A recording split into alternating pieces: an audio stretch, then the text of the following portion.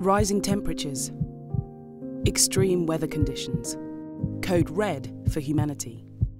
The warnings in the recent Intergovernmental Panel on Climate Change report are alarming.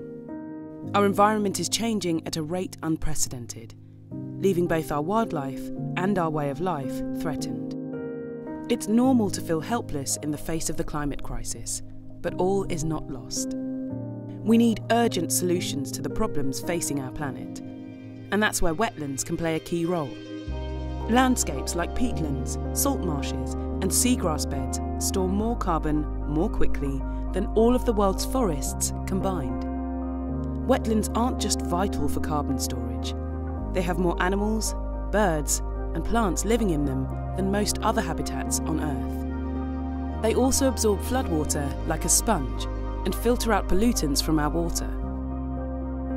Despite their vital importance, our wetlands continue to disappear.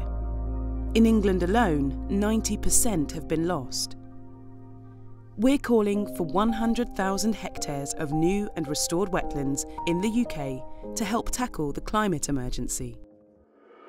We only have a decade left to limit global warming to a maximum safe limit of 1.5 degrees Celsius, so there's no time to lose.